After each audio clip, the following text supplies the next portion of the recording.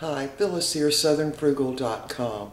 This afternoon I'm going to pick some curried chicken and I'm going to make it in my Instant Pot. Now I've never made it in the Instant Pot before. I'm also cooking for 8 people rather than just 2. And so what I'm going to end up doing is freezing 6 of the servings. So I have to make sure that I'm fixing something that freezes well. And the curried chicken freezes really well. So the first thing I'm going to do, I've already cut up 1 large Vidalia onion. That's those really sweet onions. And so I've already got my pot on, and it's now telling me it's hot. So I'm going to use a couple of tablespoons of coconut oil.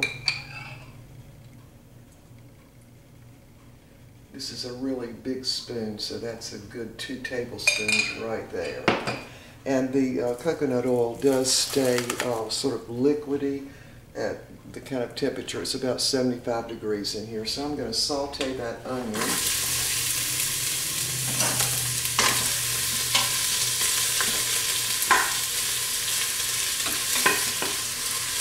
So we're just going to let that cook for a minute and we'll just talk, okay? So when Mr. Bucky was working in a town about 200 miles away from where we are now, and he worked there 5 days a week and came home on the weekend.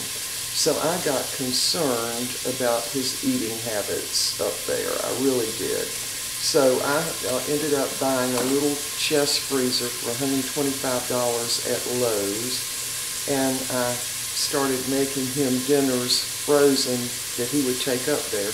Now, 1 day a week up there, they prepared lunch for the students and the faculty, and so he really just took 4 different lunches for his big meal of the day to eat while he was up there, and I felt real good about that. So we did that for any number of years.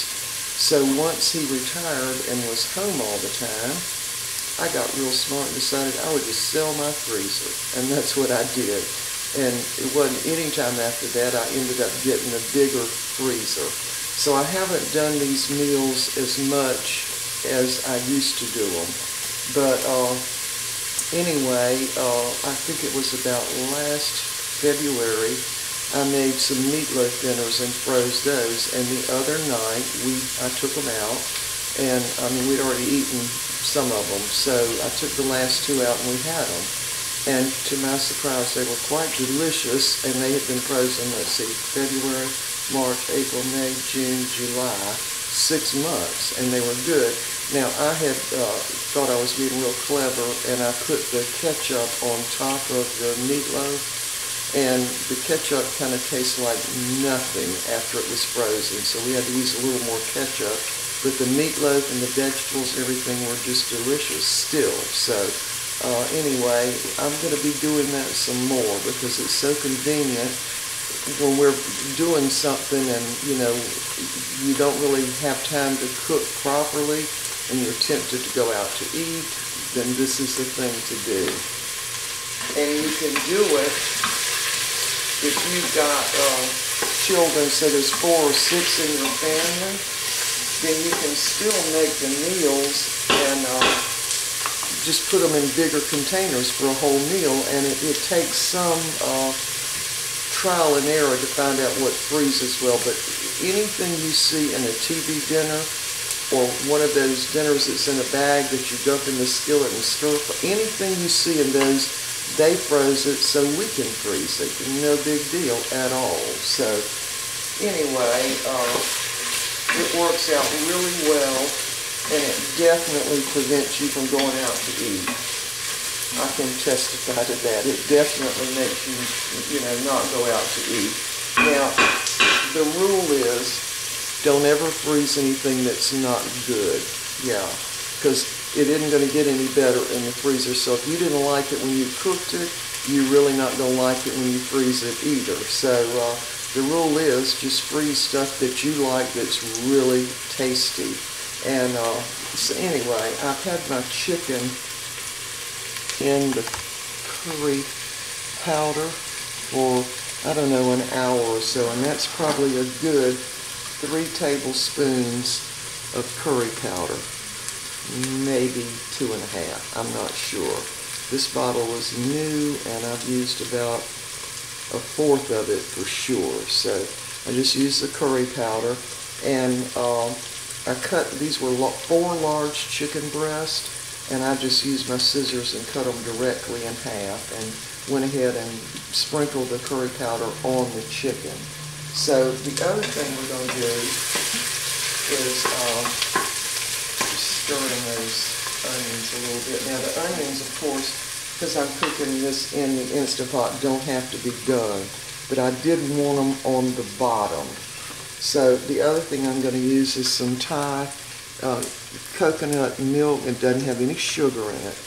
So I'm going to dump that in and then just put the chicken right in on top of it. And I'm not using my rack, and I'm of course really hoping that nothing sticks to the bottom. And I'm really thinking it won't, because I'm cooking those onions with the coconut oil in there. So I'm going to go ahead and dump in my coconut milk. Just dump the whole can. Now this can was a 13.66 ounce, and you can find this in Walmart in that section that sells Chinese stuff and all that. It's a little kind of corner of Walmart that sells that. So now I'm just going to dump my chicken right in on top of that. There's no rack or anything in there. Let me show you what it looks like. I don't want to jiggle you, so hold on a minute. Okay, there's what it looks like in the pot. I didn't saute the chicken or anything. I just put it in there. And I'm going to go ahead and put the lid on. I always have trouble with this lid. Y'all got any great ideas on how to get the lid on? Because I know I'm doing something wrong. There it goes. Because there should be a little arrow over here on this side. And I do see the little arrow, but it doesn't quite line up. Anyway, I'm going to close it off now, and I'm going to turn it to this indicator, venting and steam. I'm going to turn it over there, and let me take y'all off this and show you. And right here, of course, it's been on saute to saute the onions, so I'm just going to cancel that, and I'm going to put it on poultry, and that says 15 minutes. Now I think it's going to take a little longer because some of those chicken breasts were mighty thick, so I'm going to take it up to 20 minutes. Alright, we will see y'all back here in just a minute. Now I've already cooked my beans. I'm using some green beans, and these are little baby limas, green baby limas. I've got enough for 8 servings. I've got my rice, enough for 8 servings. And this is some Granny Smith apples. And I just cooked them kind of in their own juice, just a teeny bit of water. Added 3/4 of a cup of raisins, golden raisins, about the time they were getting done, so they would puff up. And I'm also going to add some of the dates. Now these are dates from the freezer, and I steam them just to make sure they don't have any bacteria, and then I freeze them out on a cookie sheet. So this is about 8 of those large dates, and I just snipped them into thirds, and so they're going to go in this dessert too. And the other thing I have made is some apple, some crunch to go on the top, which is just flour, butter, and sugar, and you put it in the oven and just let it get kind of brown. Hold on, let me take you and show you that. I'll bring it over here. Okay, this is the crunch that goes on the top of apple crunch, and you can make the apple crisp. I think some people call it apple crisp using this, but this is 1 cup of self-rising flour, 3/4 of a cup of sugar, and 1 stick of butter. And you just mix it in like you were making a pie crust. And instead of putting it on the apples, I put it on some parchment paper in one of my older pans that's black, and put it in the oven 350 degrees for 20 minutes. And as you can see, it's crunchy. So I'll put this on the top of this apple stuff when I get them in the containers. Alright y'all, we'll be back in a minute once this chicken's done. Alright, it's been about 20 minutes or a little over now, and I'm going to let the steam out of this. And what I have been doing to go ahead and let the steam out, I went ahead and cut it off, and I just put my dish rag over it and turn it, have my fan on up here to take out the steam, and that way we'll be able to eat a little bit quicker. Alright, I'm going to put this on the plate. Well, I'll show you what it looks like when we take the lid off, so hold on.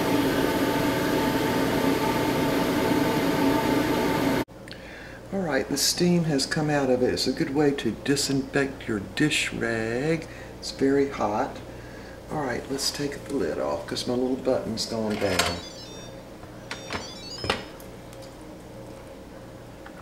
And I can already tell it definitely did not stick to the bottom.